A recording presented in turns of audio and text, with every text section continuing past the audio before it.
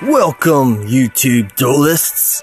It is I, Aiden, bringing you another budget meta video.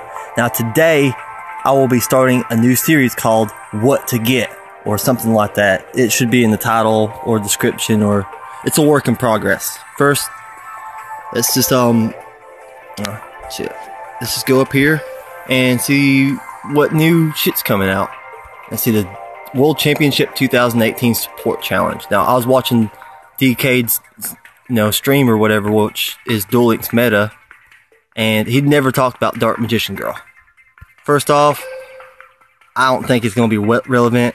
Dark Magician decks are like so gray meta, and what I mean by gray meta is only people that are gold rank or lower will use them in their deck on the ladder.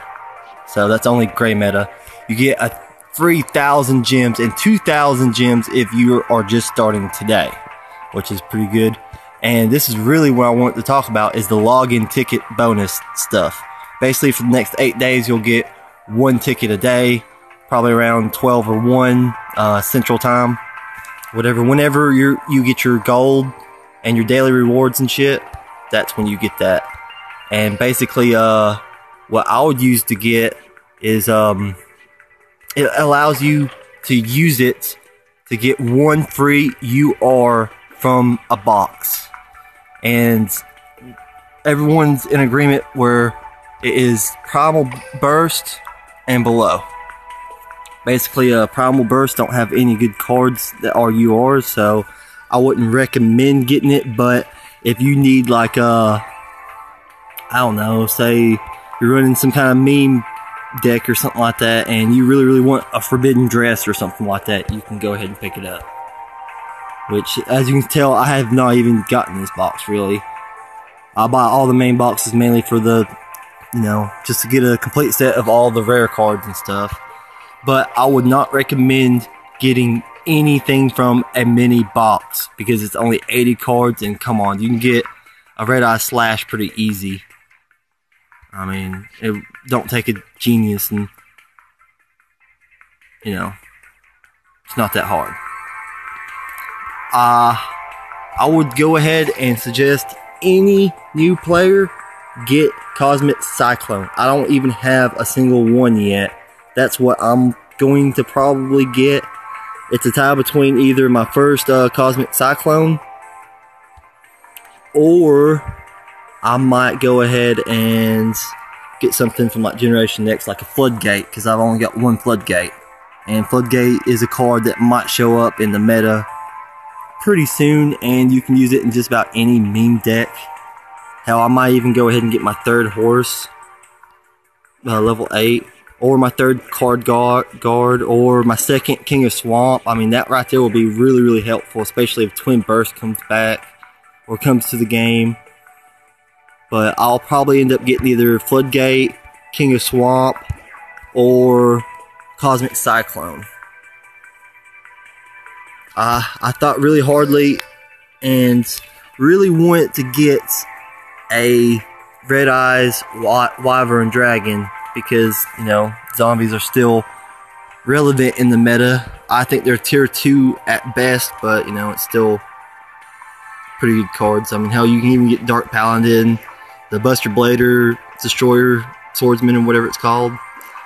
I wouldn't go for the Gozuki, mainly because he might come back in the selection box that's coming out next week. I'd advise any player that's already got all of the main cards to go ahead and save your gems for it, because spellbooks ain't that good. But if you don't have something that you need from Valiant Souls, like Gear or something from Abyss counters or something, go ahead and spend your gems on that, because I'm a firm believer in you should spend your gems on what you need, not what you might get in the future. Save all your gems for 2 weeks, get wrecked in the PvP because you ain't got a good deck or anything. You're still using a 30 card Blue Eyes White Dragon deck. Don't save your gems for something that you may or may not get. I mean, I was watching this one streamer on Twitch, I think it was either Yummy Bakura or Brittany Lee, and she was only using aliens, and everyone talked her into spending all of her gems on the Vision of Eyes for spell books, and she ended up spending like 30 or 40 bucks too on top of that, and only got 2 blue boys and I think a spell book of life and a spell book of secrets or something. She don't have a complete set of spell books, and which was completely ridiculous for her to spend her money on it. I mean, hell, I'm free to play, and I've got 1 mage power, which is irrelevant, 1 spell book, 1 Blizzard's Princess, 2 trickies, because I was lucky enough to pull my first tricky within the first 10 packs, and a mage power, and I got my Tretch. No, I didn't get my Tretch in the first pack. It's whenever I reset it, I got the Tretch within that first 10 packs too. And thought about resetting again, but you only need 1 Tretch. And the tricky, I was really wanting to build that hazy deck that was on my channel the last video, I guess. Unless I've uploaded a Duel Links song parody between them, because I've got quite a few saved up. Another good option would be a Spear Karibo or Spear Ebola, whatever you want to call it. That would be another good option. That card has been meta relevant ever since it first dropped. You can also get a Sonic Bird or a Sinju would be a good idea too. I wouldn't go for Magic Jammer or Fusion Gate or anything like that. And the only other card I would say to go ahead and get would be, I wouldn't get Mirror Wall, because Wall D is so much better and so much cheaper in my opinion. But you could make a meme deck, like a busted infinite wall deck like that one Guns Blazing had, where hell he had like fucking 3 or 4 golden ladybugs or something. Half Shut would be a good card to get, but that's only if you got everything else that I've listed. Same goes with Mirror Wall. Sinju, like I said, would be a good card. Cyber Angels are still relevant.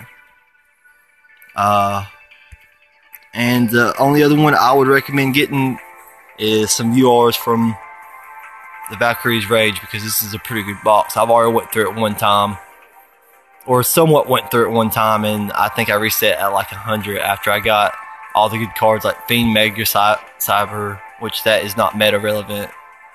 But Divine Wrath is a good choice. Soul Exchange is a good choice, but if I'm not mistaken, I think Divine Wrath was in the selection box or whatever. So yeah, that's what I think that you should get with your UR ticket. Just remember one thing: don't get what everyone says is good, or what everyone says that you must have or something like that, because they don't know what cards you already have. Like if someone says go ahead and get Anki or whatever, and you don't have a D Hero Struck deck 3 of, don't get Anki. Don't go for fucking Masked Heroes if you don't have D Heroes. The only reason why I have not got the D Hero Structure deck is mainly because of that reason right there. I wouldn't get Magic Drain or 7 Tools of the Bandit. There's just so many good, better cards than that. I mean, hell, Ultimate Providence is better. But I think that's going to about do it. If they actually let us have only the first 9, 1, 2, 3, 4, 5, 6, 7, 8, 9, that would really suck. And I'd say go ahead and get Soul Exchange, Mirror Wall, the Sanju Sonic Bird, or fucking Spear Karibo. Just do not buy anything from a mini box. They're way too easy to get.